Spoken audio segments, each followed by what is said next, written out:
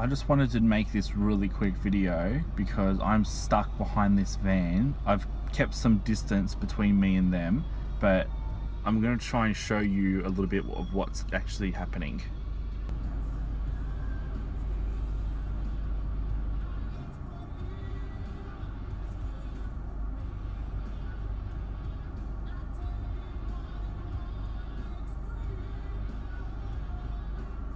Now, I'm no expert, but I'm pretty sure that's not what your exhaust pipe is supposed to be doing.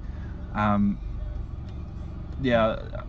wish this had some sort of smell of vision or whatever, but it's like really bad.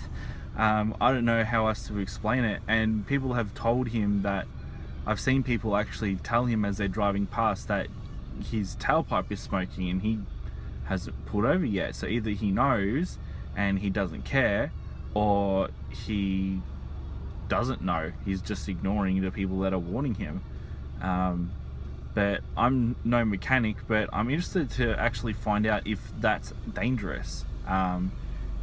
Could it just be that the engine's dirty, or I don't know, but it doesn't look good. Having the white smoke just doesn't look like it's supposed to be that way.